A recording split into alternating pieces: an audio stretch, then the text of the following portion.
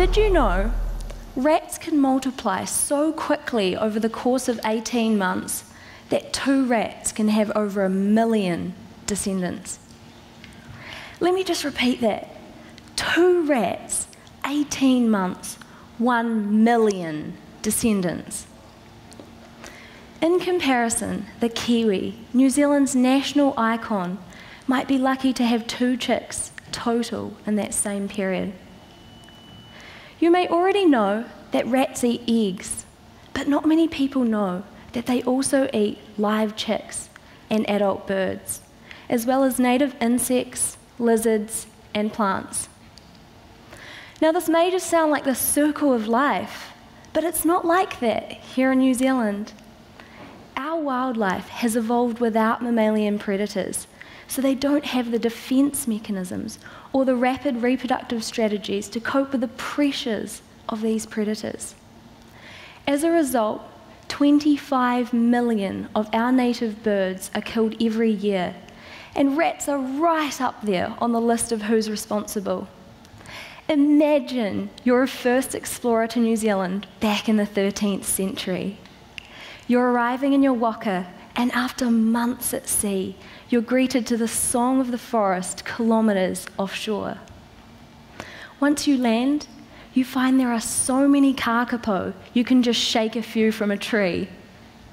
These charismatic green parrots are now restricted to predator-free offshore islands, and very few people get the opportunity to interact with them. Our wildlife is our heritage, our international identity, and part of what makes New Zealand our home, our tūranga waiwai. We don't have pyramids, Stonehenge, or the Great Wall of China, but we do have incredibly special ecosystems filled with species that are found nowhere else in the world. It gives you a true sense of identity when someone hears your accent overseas and yells Kiwi when you're halfway up a mountain in Scotland or in a small supermarket in the middle of Austria. In order to help the recovery of our endangered taonga species and to protect our identity as Kiwis, New Zealand has announced an ambitious goal to be predator-free by the year 2050.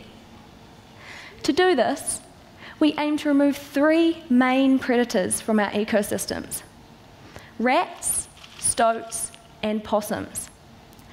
Our current pest control methods incorporate poisons and trapping, but these are labour-intensive and costly. They have ethical concerns and run the risk of being off-target.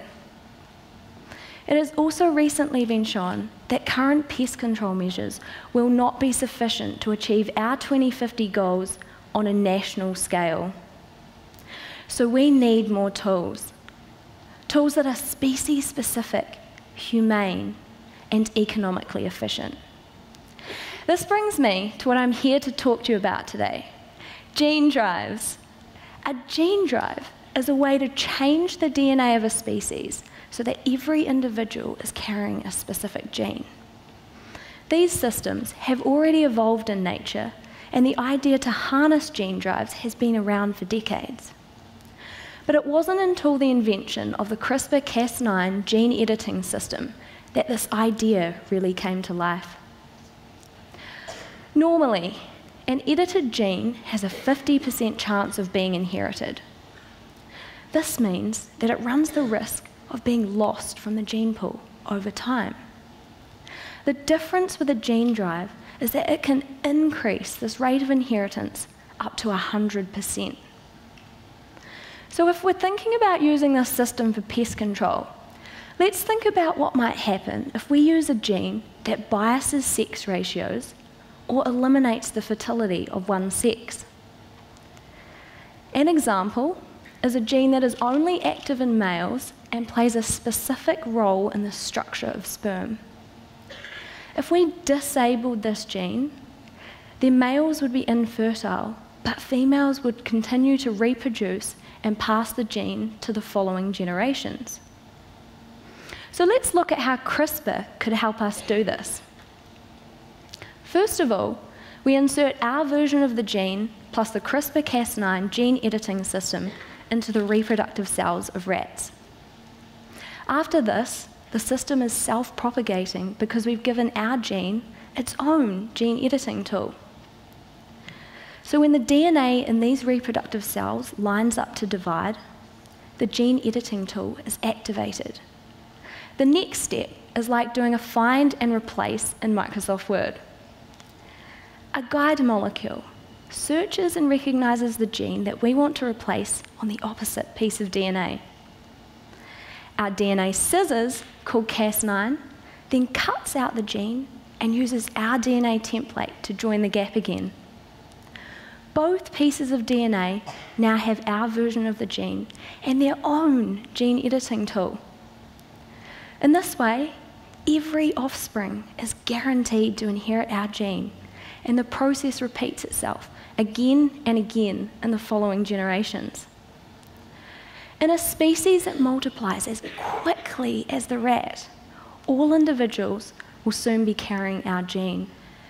And if all the males that are carrying our gene are infertile, the population would collapse and eradication could be achieved.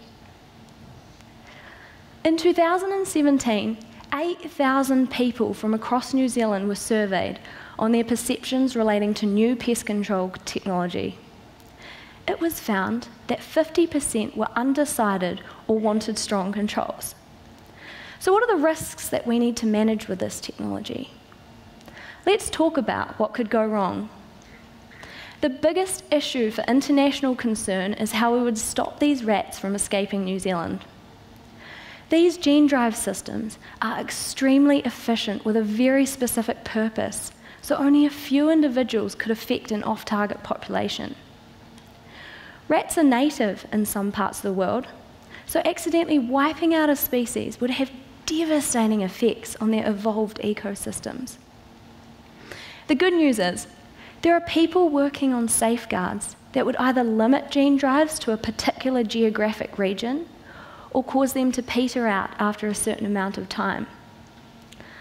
Another big question: are humans pushing beyond our limits? There is significant discussion that modifying the genetic material of a species should remain a process that only happens in nature. But we have been domesticating animals and cultivating plants by selecting for traits like larger fruit, creamier milk, or plant varieties that grow in extreme environmental conditions. By doing so, we have artificially modified the genetic material of many different life forms. The genetic engineering that is conducted in a lab is the same concept as this artificial selection we have been conducting for thousands of years. The breakthrough is that our approach is increasingly becoming more direct and precise. We don't want to cause harm to the animal, create pink glow-in-the-dark rats, or rats that are double the size.